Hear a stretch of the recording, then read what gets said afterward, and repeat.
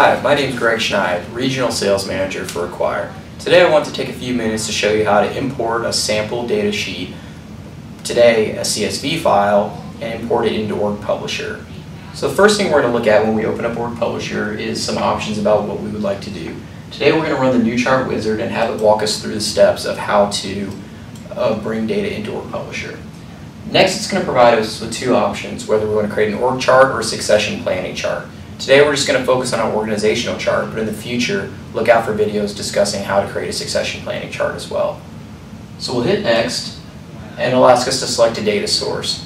Today, like I mentioned, we're going to bring in a CSV file, so we'll hit this text file on the top here. Also important to note is that you can bring in multiple data sources to OrgPublisher, so if you have multiple systems of record for your personnel data, you can bring both of those sources in at the same time and set them up on an automation schedule. Also, there's an ODBC database and an XML file option for bringing your files in.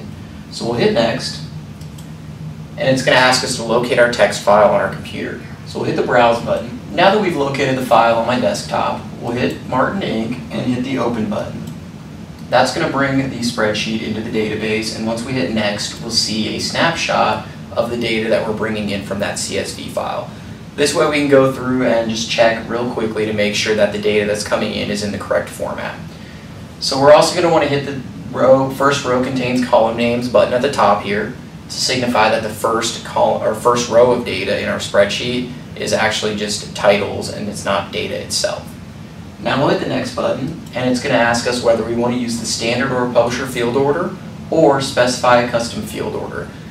In most cases, the data you're bringing in from your systems of records is not going to be in this correct standard OrgPublisher field order initially.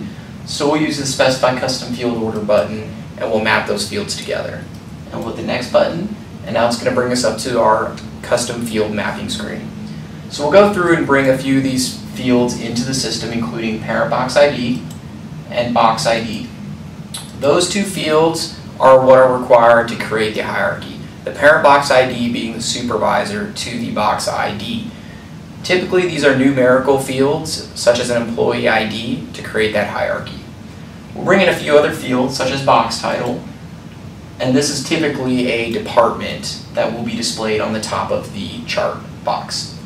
We'll also want to bring in record type. What this is showing us is the difference between our regular employees, our managers, our assistants, our contractors, just so you can apply some additional formatting within OrgPublisher to be able to distinguish those types of employees if you wish. It's also good for employee counts as well, so you know how many contractors you have, how many assistants you have, and so on. We're also going to want to bring in our first and last names, so we'll do that over here.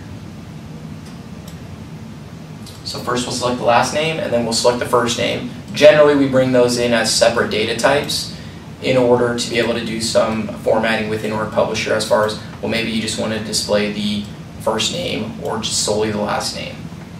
So now we'll scroll down, we'll bring in the job title and the email address, and then we'll move forward and actually look at our completed org chart. So we'll bring in our job title, and then we'll scroll all the way to the end and find our email address and bring that in, and that's going to come in as a custom field since email address is not one of the standard OrgPublisher fields. So we'll hit next, and now it's going to ask us if we'd like to launch the style wizard. If we don't, it's just going to bring up a plain black and white org chart, but we're going to actually go through and launch the style wizard and see what that can do. So we'll hit next. This is the style wizard. It's going to ask us to go through and put some templates to our data. Now it's going to ask us whether we're going to create a new style or add this to an existing style. Today we're just going to focus on the new style.